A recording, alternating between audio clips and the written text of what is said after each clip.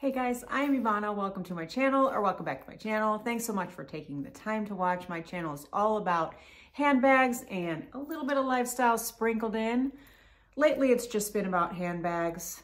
This past weekend, I had such a great time. I went to visit my mom with my sister, and we had such a great girls' weekend with a couple of my friends coming to visit, and my son was also included in the girls' weekend along with his girlfriend, and it's always a treat to get to see my family and friends.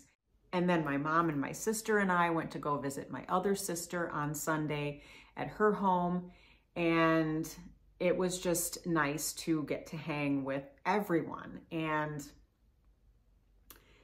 we had so many laughs and talked about so many things. And I don't know, it was just a great little reset. So if any of you guys are watching, thanks so much for making my weekend so much fun and so special. Aside from all the family, which is the most important, I did get to do something that I haven't done in so long. I went to the Dooney and Bourke outlet in Aurora, Illinois. I got to see and touch and try on all the bags that I have been eyeing online all this time since the last time I visited, which was last August.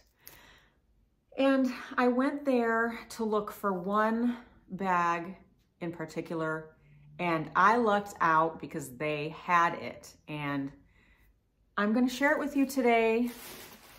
I don't have the Dooney and Bourke shopping bag, but they wrapped it up in this nice paper. So I'm gonna unwrap it with you guys. This is a special piece. It's in my eyes, it's kind of a collector's piece for Dooney and Bourke. And so for a Dooney and Bourke collector like me, I kind of feel like I needed to have it in my collection. Now, I did not gravitate toward it when I first saw it. I really didn't, because I'm not into things like this that much. I'm more into neutral shades and, you know, more safe options. But this one, I'm going to tell you my process, how I kind of decided to go ahead and purchase it. So I have some enablers. I'm going to name them. I'm going to call you guys out. First enabler is Says What. When she showed her bag on her video, it looked so much prettier to me in video than it does in the stock pictures on dooney.com. So that was twisting my arm a little bit. And I began trying to decide which silhouette I wanted to purchase this bag in. Then I saw it on Noble Strength's channel, and then that twisted my arm even further. And then that led me into the rabbit hole of deep diving into YouTube and seeing if I could search out anyone else's videos on this. And I did find a few other videos. Then I thought, I need to see this bag in person and try it on and really just see how it looks on me, because I gravitate toward bags when I see them on video or on a shelf or in a stock photo. And when I actually try them on, that color or silhouette or shade or what have you doesn't seem to look good on me. And this one just somehow did. So here we go. Let's open it before you guys get bored and move away from my video. Please don't click off. Just wait. Hold on a second. I don't have the silhouette, and this is kind of a throwback for Dooney, I think, which makes it even better because this bag is kind of nostalgic. Here we go. It is the Dooney and Bourke Art Deco Tassel Tote. So when I looked at all the silhouettes, I thought I wanted a smaller size bag because this is a lot of print. And I thought maybe a smaller size would feel safer to me to put on something so colorful that I'm not so used to wearing. And so this bag comes in two sizes. There's a small and the regular, and this is the regular size. And as you can see, it's not really that big. I thought it would be bigger, so this was perfect. They didn't have the small size for me to try on, but I think it is quite a bit, well, a little bit smaller than this, which I thought would maybe restrict the interior a little bit more, the space, I mean, but this one does not look too big on me, and oh, it is so pretty. So just There's the front, there's the side, the back, no pockets on the exterior. There's the other side, and the front again, the bottom has feet, and there is a magnetic closure, a crossbody strap that does not have a removable third section to make it a shoulder bag. It's just a crossbody. It attaches to the D-rings, one on the front and one on the back. It is coated cotton, by the way.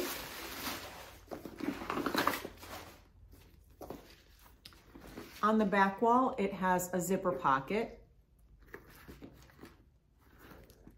no slip pocket, and a leather Dooney and Bourke patch.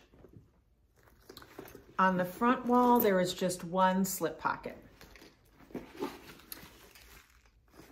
The key keeper is the standard key keeper.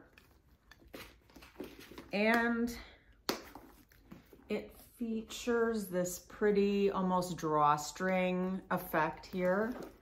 It is only for design purposes. And the Dooney and Bourke, I believe it's probably the 14 karat gold plated hardware.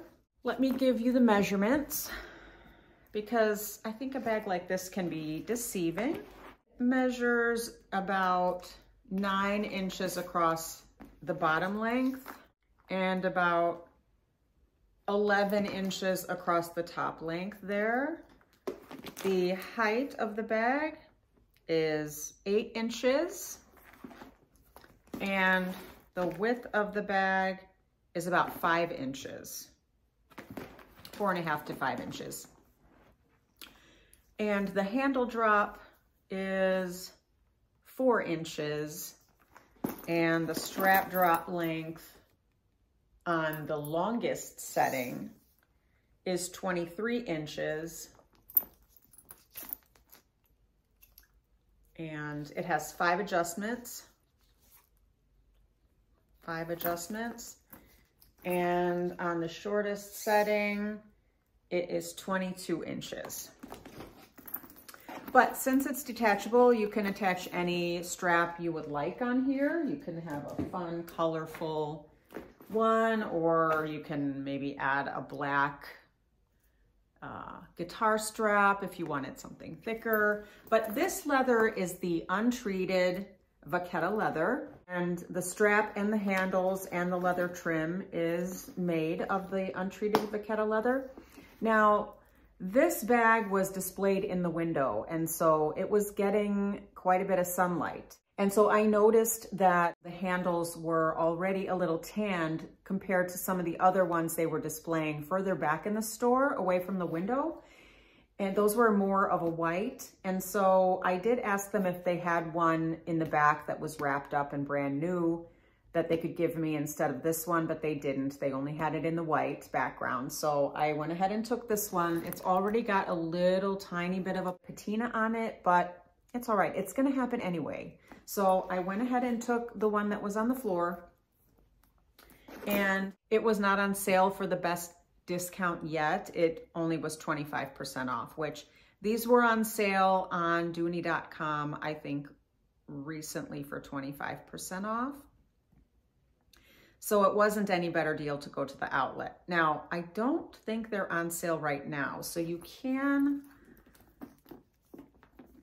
either wait for a sale on dooney.com or go to or call the outlet and see if they have any in stock that they can ship you for the 25% off, or wait until they go on a deeper discount. That's always an option too. So I just want to go over my my decision to help me purchase this bag. I went around the store and I tried on all kinds of different bags, silhouettes, colors, and they didn't have the greatest selection this time, I have to say.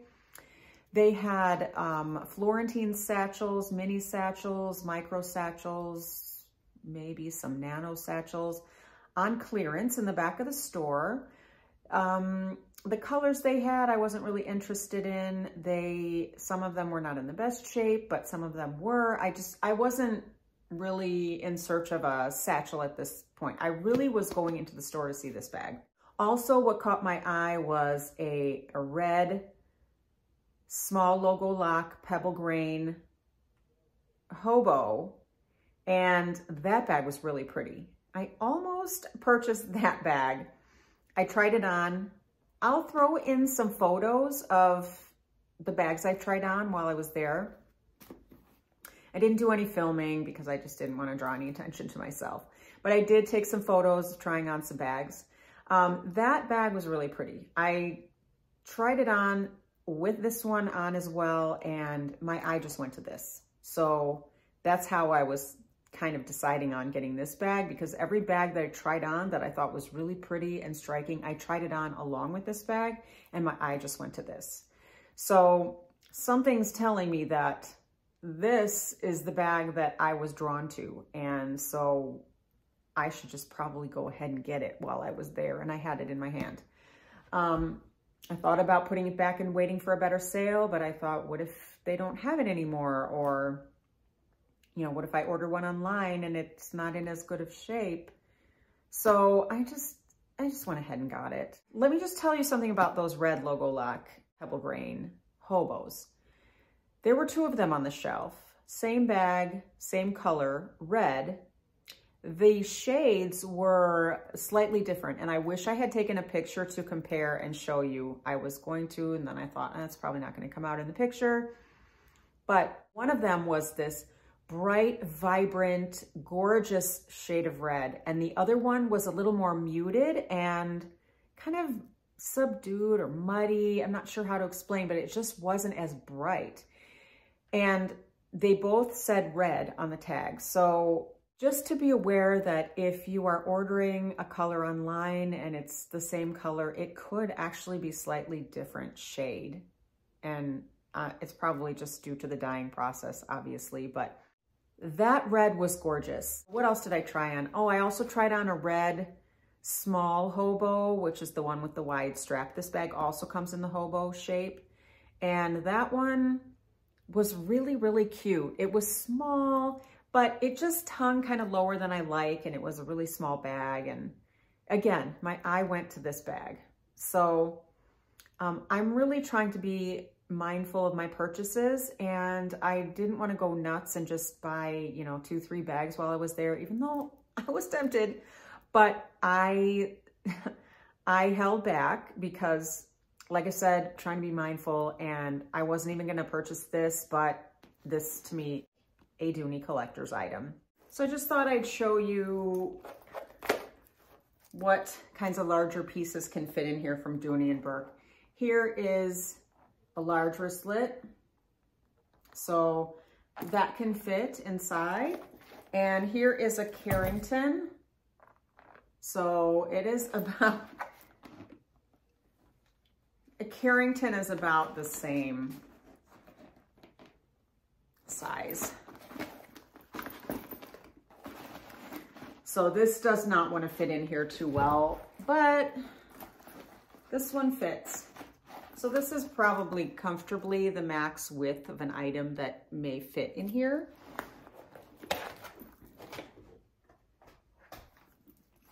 Here's my Kindle, so that fits easily. That should give you a pretty good idea of what this fits. It's a good, I would say, medium size bag or small bag. Not tiny, but it's a good size. I think it's perfect for me for this kind of a colorful, fun bag to carry. And it's comfortable crossbody. It's not too wide. So let's go ahead and do the mod shots, and then I'll also insert the photos that I took at the outlet. On the shortest.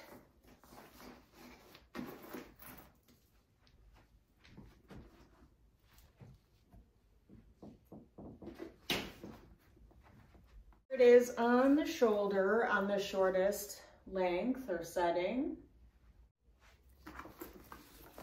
Here it is on the longest setting, crossbody.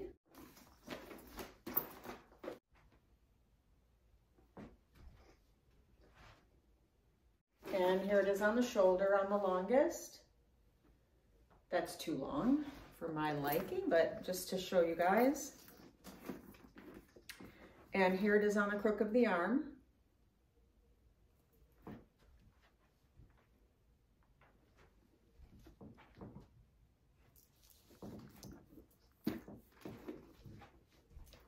And handheld.